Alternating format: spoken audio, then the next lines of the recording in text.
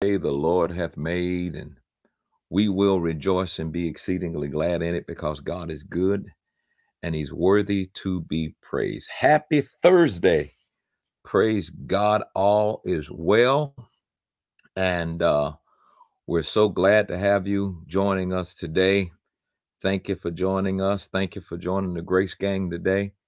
And I pray that the Holy Spirit will say something to you that'll set your thermostat. I think we have to set our thermostat. And then once we set our thermostat, all those things work together to bring us to the place where the setting is. Okay. So you set that thermostat in the room on 70, and it's 80 degrees. Everything's got to work together to bring you to that place of 70 degrees. And so you're setting your thermostat to blessing right now. Everything's got to work together to bring you to the setting of that thermostat uh, of blessing. And so we welcome you today. Let's see who's in the house. Kenya's in the house.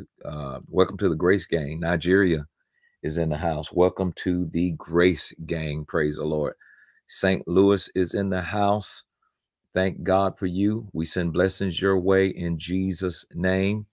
And we declare that you are blessed in Jesus' name. Tulsa, Oklahoma, Dallas, Georgia, Boise, Idaho, Northern Ireland is in the house with us today. We send blessings to you guys today. Arizona, Connecticut, welcome to the Grace Gang. We send blessings to you guys. Miami is in the house today. Chicago in the house today. Albuquerque is in the house today. We send blessings to you guys. Norway, Brazil, of course, College Park, Houston. We send blessings to you guys today. Set that thermostat in Jesus' name. Saginaw, Michigan, Decatur, Georgia, Midtown Atlanta, over in India, Brooklyn, New York, South Africa is in the house this morning. And welcome to the Grace Gang. Newton, Texas, Hinesville, Georgia in the house, Maryland, Carrollton, Georgia. We send blessings to you guys. Nashville, South Carolina, Holland, Ohio, Jamaica is in the house. Grayson, Georgia. We send blessings to you guys. Welcome to the Grace Gang. Mississippi, Pennsylvania. We say in the name of Jesus. Andriano Project is in the house from Mozambique. We welcome you guys today. The Netherlands are in the house. Welcome to the Grace Gang today in the name of the Lord Jesus Christ. El Paso, New Orleans, Boston's in the house. Austin, Texas is in the house today. The Bronx, New York is in the house today. Welcome to the Grace Gang this morning. We pray that you are blessed today in San Bernardino, California, in London in the afternoon. We say you guys are blessed today in the name of Jesus. Denver, Colorado is in the house. South Bend in the house. Thomasville, Georgia in the house today in Jesus' name. Arizona, Jersey, Buffalo, New York, Centerville, Tanzania. Michael from Tanzania, blessings to you. Welcome to the Grace Gang this morning in Jesus' name. Quebec, Canada, Cleveland. Welcome to the Grace Gang this morning. We declare all is well in your life today. It's going to be a good day today for those of you who are waking up. And I just pray that you're going to experience the leadership of the Holy Spirit and that he'll speak something to you to make the difference in your life. We welcome Zambia with us today. Italy in the house with us today. You guys are welcome to the Grace Gang today. We declare you are blessed in the name of the Father, and we pray in Jesus' name that the blessing of God will run you over. Yes, the blessing of God will run you over in Jesus' name. Texas, we welcome you guys today. South Africa, Arkansas, Zachary, Irondale, Alabama is in the house today in Jesus' name. We send blessings to you guys today. And we thank God for you. and we declare that all is well. Upstate New York, Los Angeles, World Changers churches, the World Changers Nation, all of our international offices, our churches, we send blessings to you today. Australia is in the house today. In Jesus' name, excited. We are coming to Australia, Grace Life Conference. Amen. East Arkansas, blessings of God to you guys today in Jesus' name. Wentworth, Missouri, Nigeria, in the house today. We'll be in Nigeria next month. Praise God. Man, I'm so excited about getting back on the road, spreading this gospel of grace. He's so good. Durban, South Africa. Yeah, Uganda in the house today. Indiana. We just say you guys are blessed today. West Virginia. France is in the house today. Iowa. God bless you. We send blessings to you. Welcome to the Grace Gang this morning. All is well in Jesus' name. Amen. In the Bronx, all is well in Jesus' name. Blessings to those of you in the Bronx, man. God bless you. Happy birthday. Somebody's celebrating a birthday today. God bless you. We send blessings to you now. We say you're blessed regardless of where you're coming from, where you're logging in from. We just welcome you to the Grace Gang. And Perth in Australia, welcome to the Grace Gang. Praise the Lord. All is well. And yeah, man, we thank God for what you guys are doing and how you're living your life according to the word of God and rightly dividing it from the law to this covenant of grace, this new and living way. Amen. And God is so, so, so good. And so let's go ahead and get Psalms 91 equipped and set this thermostat for today. Welcome all of you in Jesus' name. Repeat after me. I dwell in the shelter of the Most High God. I will find rest in the shadow of the Almighty. God is my refuge and my fortress. You are my God, in whom I trust, and with great confidence, in whom I will rely. God will rescue me from every trap and protect me from every disaster. I am covered and protected by his outstretched arms. God's faithful promises are my armor and my protection. I will not be afraid of the terrors of the night, nor of the arrows that fly in the day. I will not dread any disease that stalks in the darkness, nor any disaster that strikes at midday. Because God is my refuge and the Almighty God of my home, no evil can befall me, and no plague can come near my dwelling. God has ordered his angels to guard, defend, and protect me and my house. God's armies of heaven will keep me from falling. I will walk unharmed and kick anything that is evil from my path. Because of God's love for me, I will call upon him. He will set me above all my troubles. He will deliver me from all my fears, and he will honor me with his presence and power. He will reward me with a long life, and he will show me his salvation. I declare now that I am Psalms 91 equipped, and all is well with me and my house and my relationships. In Jesus' mighty name we pray. And everybody said, amen and amen. Praise the Lord. Praise God. You know, I asked the Lord, I said, Lord, what do you want me to talk about in this last night in the morning with the Grace Gang? And I cannot shake this issue of believing. right believing equals right living. And if we believe right, then of course the consequence of that, or not say consequence, but uh, the follow-up of that, the fruit from believing right is doing right. Okay, but it starts with believing. Everything starts with believing. It all starts with believing.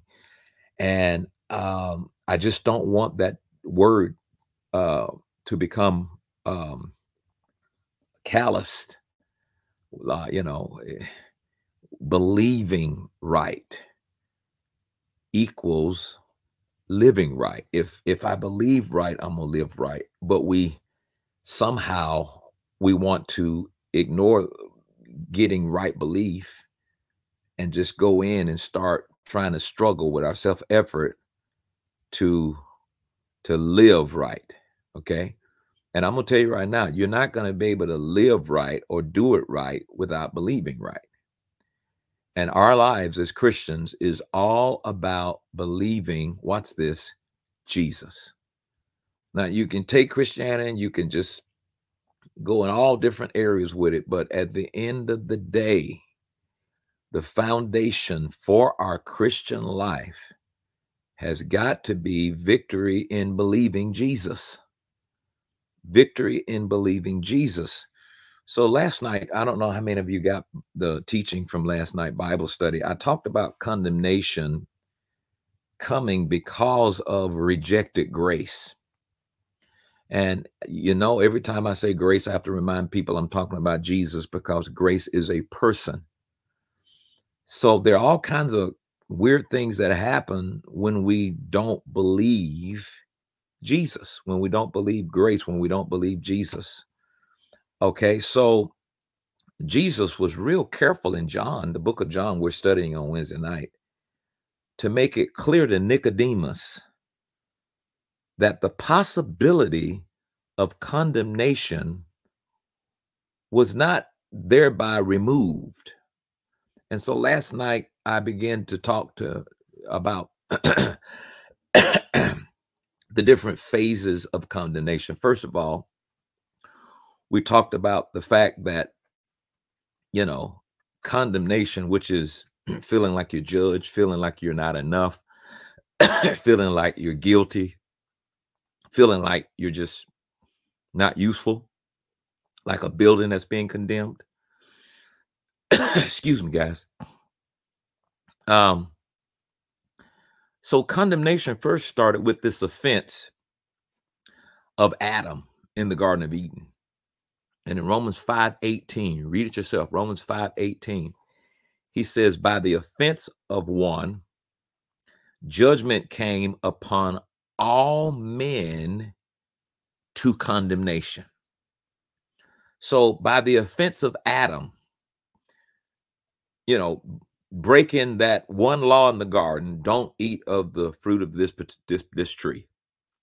That offense of one, Adam, brought about judgment on everybody to condemnation. Romans 5:18. And then it intensified. The condemnation was later intensified in Romans 5:20. And in Romans 5:20, it says the law entered that offense by Adam might abound. The word abound means to increase. So he says condemnation increased when the law came in. And so the Bible calls it in 2 Corinthians chapter 3:9, when the law came in, it referred to it as the condemnation of the Mosaic law was referred to as the ministration of condemnation, the ministration of condemnation. And then in James chapter 2:10, remember what he says?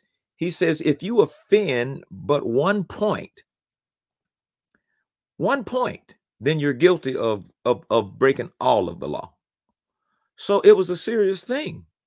But so here's the deal. When Jesus died on the cross and shed his blood, that condemnation that was caused by Adam's offense, and that condemnation that was intensified by the entering of the law ended because Jesus shed his blood on the cross. So, you remember this? In the book of Romans, he says, there is therefore now no condemnation to those who are in Christ Jesus. In it, you're in Christ Jesus. So I thought, well, that's the end of condemnation.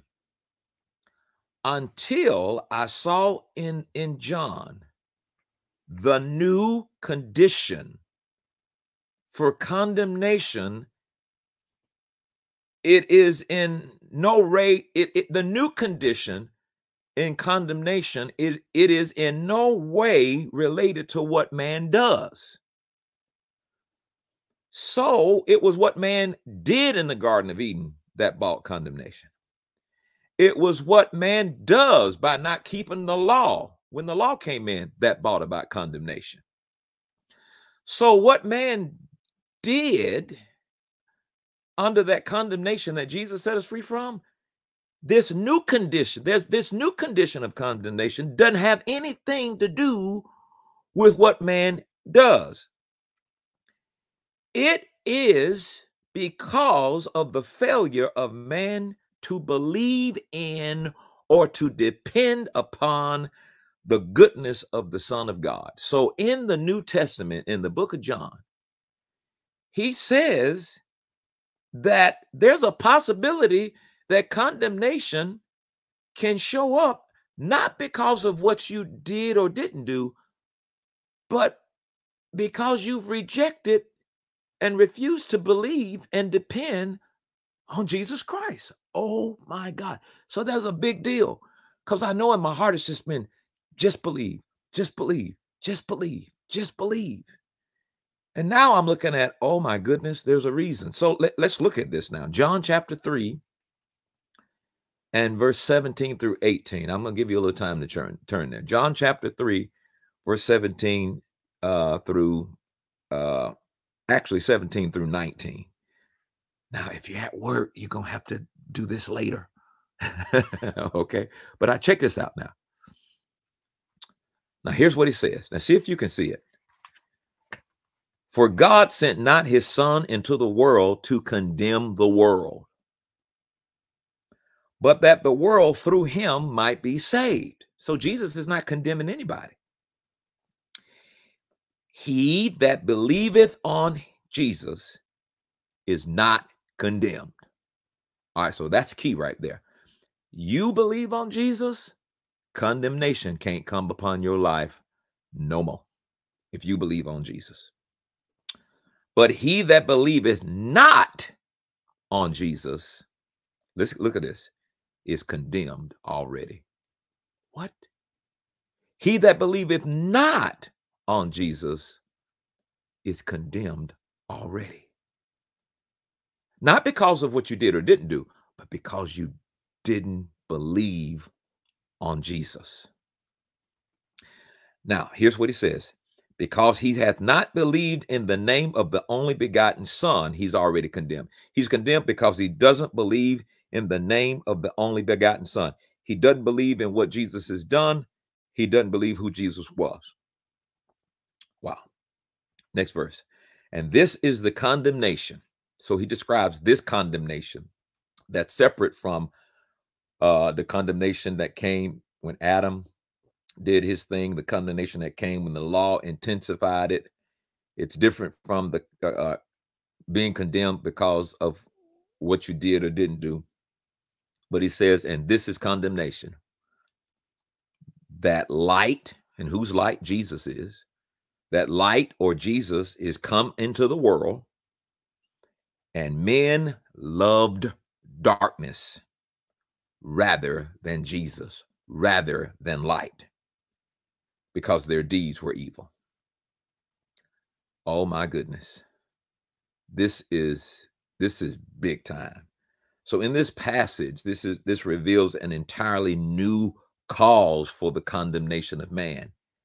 He is condemned because he hath not believed in the name of the only begotten Son.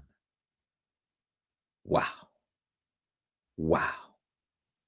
The entire human race came under the condemnation of death by what Adam did. But now we're talking about because you don't believe in the name of the only begotten Son of God. You don't believe who the Son of God was, and you don't believe in what the Son of God did. And so he says condemnation comes on you because you don't believe. Wow. Wow. And you know what happens when condemnation comes on you? Sin becomes easier to enter into. Remember, Jesus talked to that woman who was caught in the very act of adultery and dealt with her. And he says, is there anybody here condemn you? She said, no. He said, neither do I condemn you. Go and sin no more. What was he saying? When there is no condemnation, sin doesn't have a easy way of coming into your life because there's no condemnation.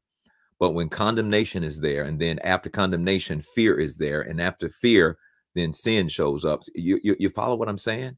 Wow, man, this is so interesting. So here's what, if I were to amplify John chapter 3, verse 17 through 8, verse 19, here's what it would be. Okay, all right. So here's what does that look like? Okay, and this is what we're talking about. He who will depend upon that which the only begotten Son of God is, and that which he did while he was in the world, is not condemned. Oh my goodness. Let me read it again. He who will depend upon that which the only begotten Son of God is. I depend on him. I depend on Jesus. I depend on who Jesus is. And they depend on that which he did. Well, what did he do? My God, he was the propitiation for my sins. He redeemed me. He reconciled with me. I believe who he is, and I believe in what he has done. He says the guy that believes that is not condemned. All right. But he that fails to do so is condemned already, and that solely because he does not depend upon that which the Son of God has done for him. My goodness, ladies and gentlemen. Wow, my goodness. All right, so let's talk about this thing of, somebody says, I believe. That's awesome to say that, but somehow that's got to be translated in your life. It's got to be translated in your living. I believe it translates. See, if you're near a chair, okay, and you say out loud, I believe that this chair can support me. You're not going to sit there every day looking at the chair saying, I believe the chair can support me. I believe the chair can support me. Somehow that belief is going to move you into depending on it. Eventually I'm going to sit down on a chair and depend on its ability to support me, to actually support me. Okay. And it's the same thing with, all right, I believe God, but then you never move into the place where now you're depending on him. Now you're saying, you know what, God, there's some things I'm dealing with in my life today. I need you to help me. I'm dependent on you for this. I'm dependent on you for that. And then you start walking in expectation in your day-to-day living, in expectation, and the whole time you're dependent on God mentally. You're consciously aware and soaked that I'm dependent on God. I'm going to trust you, God. I'm going to do what you tell me to do. I'm going to allow you to lead me. I'm going to learn how to yield to you. Wisdom is knowing what to do when you don't know what to do. I'm expecting your wisdom. I'm leaning on your word. It's much more than just a mental thing in your head. Well, I believe in my head, but you can't see that I'm leaning on this thing that I say I believe. You can't see that I'm relying on this thing that I believe.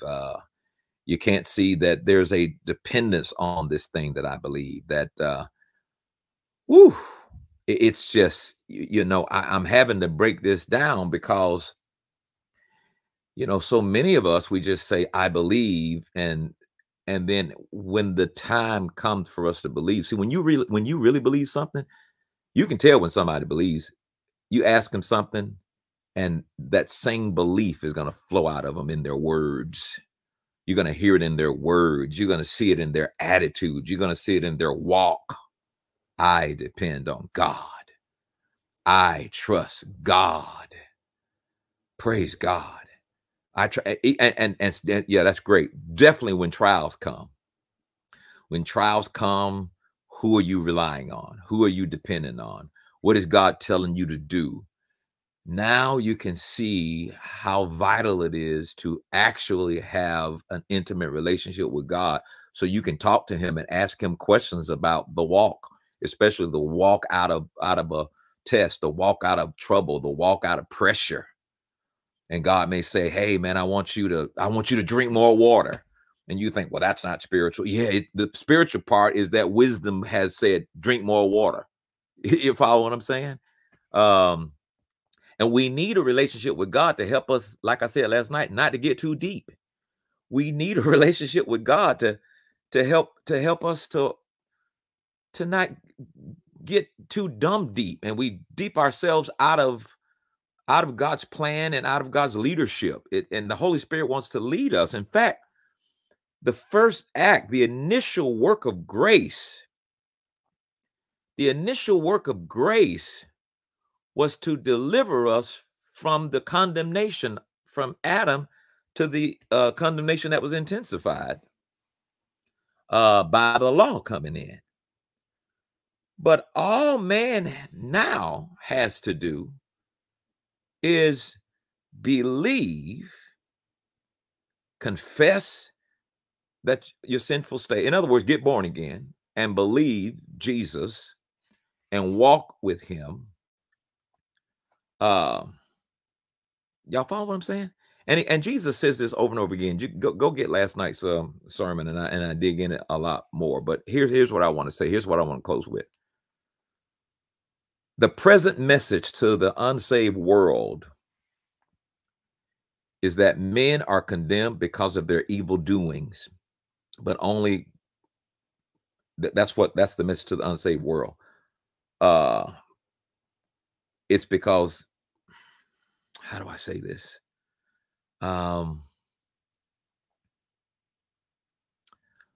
Men are condemned not because of their, and let me rightly divide it up, okay? Under the grace of God in this new covenant, men should not be accepting condemnation from the evil things that they do because Jesus has already handled all of that. But now condemnation comes because you've rejected Jesus and you don't believe in him. Does it make sense? We see the dividing line from Adam's offense to the offense that came in by the law. Men were condemned. Jesus died on the cross, dealt with that. So all you got to do, somebody says, how do I get delivered from guilt? Believe in Jesus. How do I get delivered from shame? Believe in Jesus. Okay. And so everything now in this new covenant, New Testament is about believing Jesus. And so the work of the Holy Spirit is to convict men of sin because they believe not on Jesus.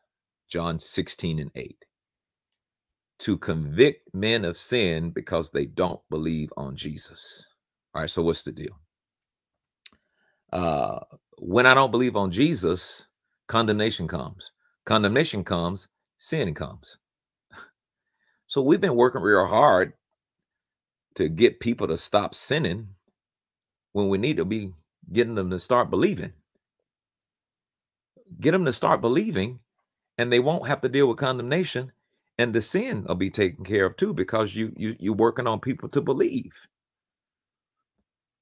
Here's what I want you to hear. And I want you to see this.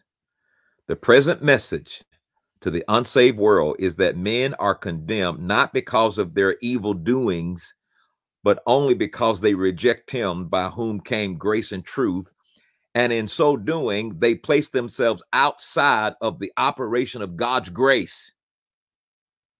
I don't want you to place yourself on the outside of the operation of God's grace because you don't believe. But think about it. What is God going to do? You don't even believe. Healing's available through his grace, but you don't believe. Everything's available through his grace, but you don't believe. You don't believe. And you put yourself on the outside of God's operation of grace because you don't believe. And then you let condemnation come in. Somebody says, what's wrong with the believers? The believers are not believing. And that is something I want you to focus in on today. I want you to examine your life. I want you to look at your life. And I want you to ask yourself, or ask God to help you to see it. Where am I not believing right? Where in my life am I not dependent on you? Where in my life I'm not where I'm not trusting you? Because I don't want to put myself on the outside of the operation of God's grace. I believe. It wouldn't be a bad idea if you woke up every morning and say, you know what? I believe. I believe, Jesus, you're my strength for the day. I'm dependent on you to be my strength for the day. I believe, Jesus, you're my way out of this situation, and I'm dependent on you for that today. I'm dependent that something's going to happen, or you're going to show me something, or you're going to ask me to yield something. You're going to ask me to follow. I'm dependent on you. I don't know how you're going to do it, but I know you're going to do it. I depend on you, Lord. I depend on you. So yeah, man. So that's where I'm like, that's where I'm at right now. It's like, okay, maybe this thing not working because I'm on the outside of it. And he's asking me to do something just so easy. Trust in the Lord with all your heart. Believe God. Depend on him. Receive him. Yeah, man. That's where we are. So this is way beyond the fact that you say I'm a Christian because I go to church. This is bigger than that. This is now I'm a Christian because I believe and depend on Jesus. That's big. I believe and I depend on Jesus.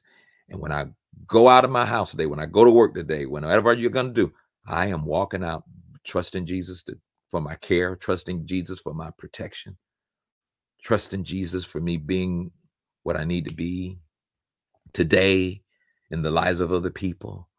Trusting Jesus, he'll show me what to do when I encounter certain situations. This, ladies and gentlemen, is real Christianity. This is a real walk with the Lord Jesus Christ. Trust, depend, believe in the Lord with all your heart.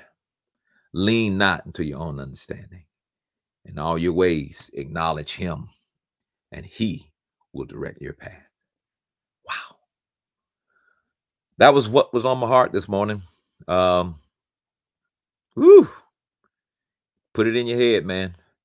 Think about this thing today. Pray about this. Let the Lord speak to you about this. We're moving from acting like religious Christians to actually being Christians that know our God, a personal relationship with him, and not just know about our God, but we know him intimately and we know him personally.